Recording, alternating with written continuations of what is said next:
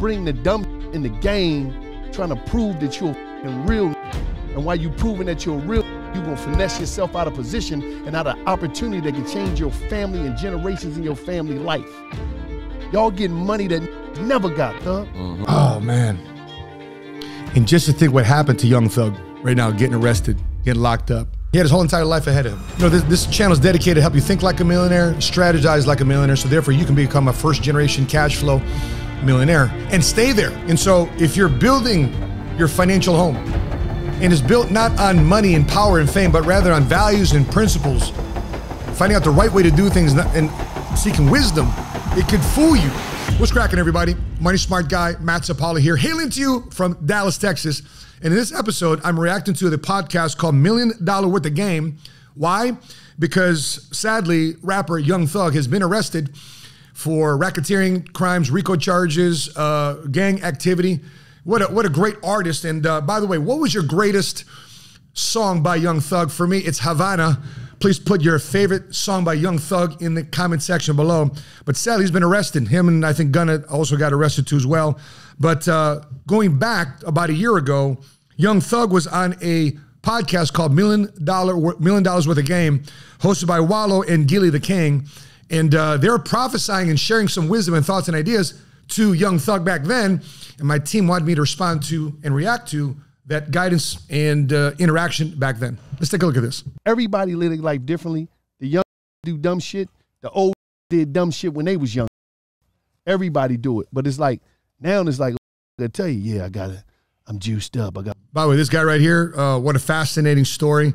Arrested at 17 years old. He was arrested on armed robbery, and a good majority of his life spent it in prison, locked up. And he dedicated himself not to be institutionalized by prison, but dedicate himself to personal development and learning and increasing his thoughts and wisdom and capacity, and not be a part of the system and not be identified and labeled as part of the system, being institutionalized in prison.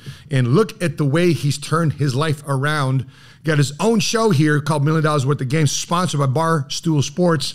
Fantastic job. Him and Gilly the King just tearing it up. It was the first of all, he got locked up at 10, then he got locked up at 12, then what, 15?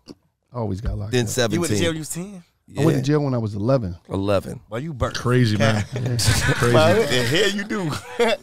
We was always robbing. It was always a rob game. Listen, man, I remember getting arrested as a kid, man, and it was never a happy moment. Please don't judge me. But I remember getting arrested multiple times, and every time I spent time in the back of a squad car, I never wanted that to be a regular thing.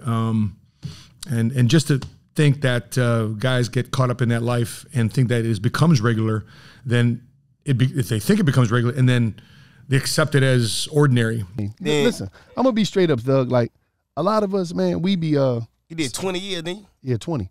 I did 5 first, then I did 20. I did 5 in the juvenile system. I did 20 in the penitentiary. And I went so you really did more time in prison than you ever did on the earth. On the earth. Jeez, he spent more time in prison, locked up, than he's been, he says, on earth. Think about what your mindset will be. See, here's the thing too as well. For many of us that's not in the actual institution, you could be locked up mentally, financially, emotionally. You can be locked up and you can be imprisoned emotionally without ever having to take a step inside a jail. That's why a lot of times when some of y'all when some of y'all young here that still be living that shit, I don't be talking to y'all on Instagram as some square ass lame ass. I'm talking to y'all as that been in a prison, y'all, and see little young boy come in with his tattoos on his face, and he like, oh, gee. I'm like, what's up? You know Keisha? From where? They don't know, but that's your mom? Yeah. She said, could you call it? Call it. Damn, yeah, he got a shooting. Then I go back, young boy, let me see your paperwork. He like, yeah, how much time? Like, when I'm going home? Shit. 2073. Cease. And now all the gangster shit gone. The homies gone. Done, zero. Gone. Yep. Ain't nobody. So when I'm on there, I'm speaking from a place of trying to get some real game.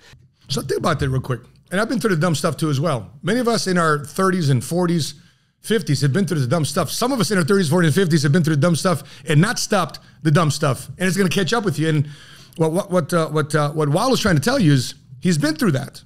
He's trying to give you counsel. He's trying to give you wisdom. He's trying to say, listen, that might be glorified. The lifestyle that you think might be exciting and attractive and thrilling to you, it's cool until you get locked up. And next thing you know, your life is gone. The way you see life, the way you wanted to see life is gone. So what do you want to do? Risk it all? Or hey, listen to guys that have risked it all, avoid the mistakes, and avoid getting locked up to begin with. Life is about choices. Because I'm going to tell you some shit, Thug. It's lonely than a motherfucker in there. Oh, come on. And when life goes on, your family dying. So when I'm seeing a young, and I, you know, sir, hit me, I DM him and give him some game, I'll be trying to lay it on him because, like, I ain't the that's going to say, here, youngin, take this pistol. Take this package. I ain't going to put you on no dummy mission. And the problem is so many is scared of y'all. I'm not scared of no young because I'm not coming at you in the wrong way. I'm coming at you the way your daddy ain't come at you, the way your uncle couldn't come at you because them was dead in prison. So I ain't going to be on the gram talking some sucker shit to you, just like I checked the young here. I don't know who it was. If like you rappers, like the artists, if you don't want to be an artist, take it to the streets. But don't bring the dumb shit in the game trying to prove that you're fucking real. And while you proving that you're real, you're going to finesse yourself out of position and out of opportunity that can change your family and generations in your family life. Y'all getting money that never got, Thug. Mm-hmm. Oh, man. And just to think what happened to Young Thug right now, getting arrested, getting locked up. What does the article say? 56 count grand jury indictment in Georgia. He had his whole entire life ahead of him. I'm reminded of a proverb in the good book, and it reads like this. Hopes placed in mortals die with them. All the promise of their power comes to nothing. The righteous person is rescued from trouble, and it falls on the wicked instead. So it's often said that if you want to test a man, you want to test a woman, not only give them money, but more so give them fame and power. Because then the inside, the truth, the conversation behind closed doors, the conversation between buddies that you shouldn't have had friendships with starts to come out because money and power, now you have the ability and capacity to actually act on some of the things that you're talking about. It's a dangerous thing to be talking about. Also, further down in this proverb, it reads like this. For lack of guidance, a nation falls, but victory is won through many advisors. So put yourself in Young Thug's position. You're rising up. You got this money. You got this power. You got this fame.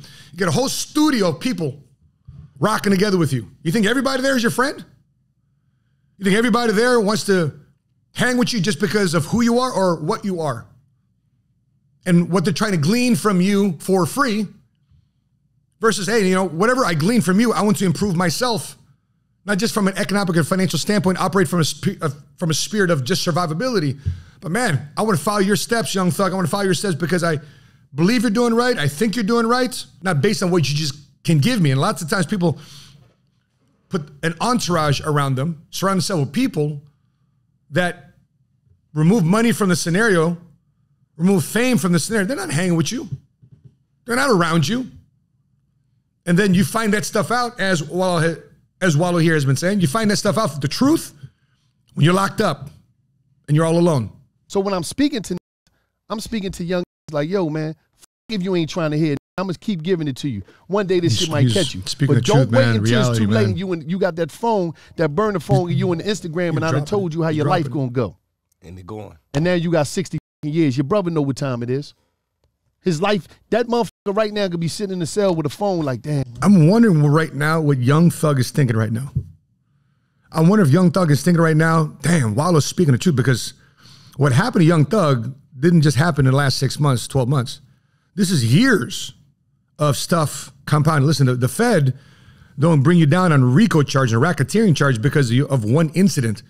They're gathering intel. They'll let years of undercover stuff go on. So therefore they can gather over a period of time a body of work. So therefore when they decide to bring arrest charges, warrants, storm the property, windbreakers on, they have a case that stands up in court. And with people of this stature, they got to put a lot on the table for the Attorney General of the United States of America to be able to say, you know what, these charges will stick. And A body of evidence is going to be here. And no matter what type of rich attorney or attorneys that may be hired, they got to have some big guns to go up against the federal government. And my brother out there living the life. They out there living. He was in that cell. His life was almost gone. On some, you know, for being a real nigga. And you know what's so crazy? A lot of these young cats, they not being real niggas because they real. They being real because they feel as though if I don't come across as a real nigga, you don't think I'm. So really be scared, thug. But a scared will kill you too. By the way, look at the reaction of the people behind him. He's hitting a chord with some people. Some people are covering up. He's like, yo, dog, he's dropping the truth. And I'll wrap up with this other proverb in terms of finding a direction for you to go. Same chapter, deeper in the chapter, here's the verse. Whoever seeks good finds favor, but evil comes to one who searches for it. Those who trust in the riches will fall, but the righteous will thrive like a green leaf. Whoever brings ruin on their family will inherit only wind, and the fool will be servant to the wise.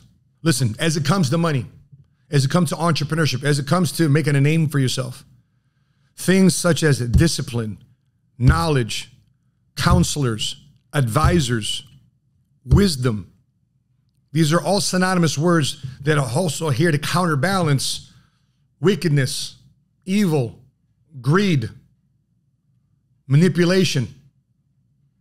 Whatever you decide to feed or pay more attention to, that's where your money and attention will follow. And then you get the results that you get. And so when you're looking at navigating through your life, you know, this channel is dedicated to help you think like a millionaire, strategize like a millionaire, so therefore you can become a first-generation cash flow millionaire and stay there. And so if you're building your financial home and it's built not on money and power and fame, but rather on values and principles, finding out the right way to do things and seeking wisdom. And wisdom is defined as knowledge times experience. And sometimes when you're younger and money's flooded your way, you think that, oh, dog, I know everything. I got everything. It could fool you into thinking that you know a lot about life when actually you don't. I've been there. The biggest person guilty of that is yours truly. I blew a lot of money in my life. I've often said I've spent my entire 30s to repay the mistakes of my 20s. And how sad it is sometimes that we got to go through that process. So you got two choices here. You either learn the hard way or you learn the wise way. Wise way means that your own natural dispositions, the feeling that you have, your emotions, your hormones, whatever you got inside tugging you in the wrong direction, well, that is offset by the right people in the right environment around you. And I applaud Gilly and I applaud Wallo for setting an environment here where they can invite the community in, they can invite fam in. Now, who's really going to follow this advice? I don't know. Maybe 10, 20%. Because a lot of people are trapped up in things. So, for example, one of the most annoying things I do when I go on radio and TV and I'm reporting on the economy or what's going on in finance on the news is they tend to call people in America, they tend to call them, especially on a finance channel, consumers. Consumers. What do you think consumers should do? It's Black Friday. What do you think consumers are doing? Hey, what's going on in economy today based on supply chain? What do you think consumers are doing? I hate that word. I hate that word. So you're here to consume or are you here to produce? Are you here to manifest? Are you here to grow? Are you here to pay it forward? Are you here to become better? If there's something to produce, is to produce better character, produce better choices, produce better outcomes. Because only then, when we individually do it, because it doesn't matter how great a team is if they accept mediocrity, and an individual can be playing balls out. But if everybody in the community inside the team accept mediocrity, it doesn't matter how great the person individually will do. It has to take a community effort, which I believe is what Wallo and Gilly here are doing with their show to make sure they're dropping $1 million worth of game. $1 million worth of game, in my opinion, isn't just a little sense of dropping a bag in the studio of actually cash money and credit, but it's also the knowledge and mindset, the attitude, the disposition of how to go about money. So praying for Young Thug, regardless of what you may feel about him. I hope the best outcome for him because making some killer music, man, and making a whole lot of people's lives better with his art and his talent. So with that being said, guys, let them know your thoughts, your questions, your comments, put it in the comment section below. Before I let you go, there's a couple of reaction videos here I want you to check out too as well. And if you haven't done so already and you think this video has provided some value to you, please consider hitting that like button. If you watch a couple of our reaction videos, and if you haven't done so already, please consider hitting subscribe and hitting notifications to be alerted the next time we upload our next episode. That being said, from Dallas, Texas, I'm your money smart guy. And until we meet again, continue to live smart, continue to love smart, and be money smart today.